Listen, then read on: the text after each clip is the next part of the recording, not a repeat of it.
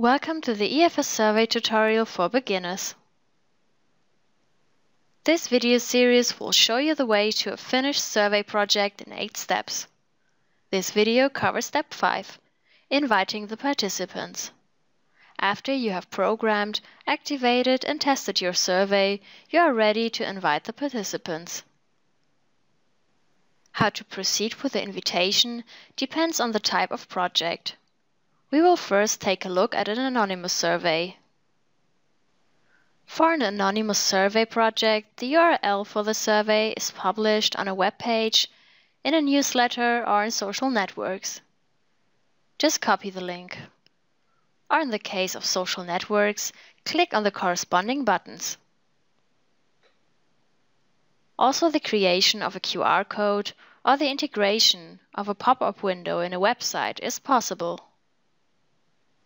Now we will invite participants to a personalized survey. Click on Import Participants in the survey menu. As a first step, you upload your participants from an Excel or CSV file.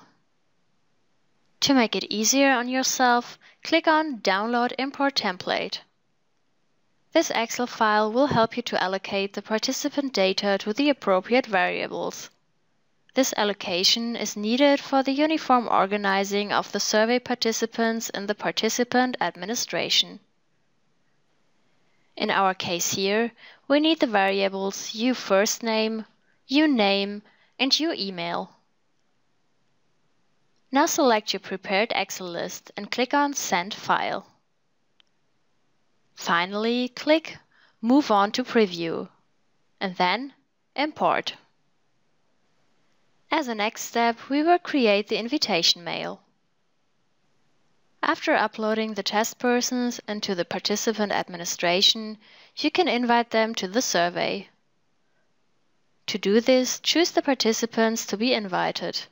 Select Invite, and finally click Execute. Select an email sender and formulate the invitation mail for the survey. Be sure to write the variable names between number signs so that they can serve as placeholders. In this case, for the first and last names of the survey participants. The placeholder for the survey link is Code Complete. Finally, go to the mail preview. Here you have the possibility to check your data one more time. Pay attention that the participants are addressed correctly and that the individual survey link has been added. Now you can send the invitations. Depending on the installation load, it might take a while for your email to be sent.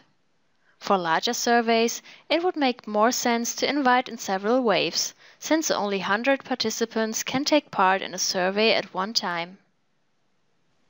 The next step is now to monitor the progress of the field phase. If you want to learn more, watch our next tutorial. Good luck with your project!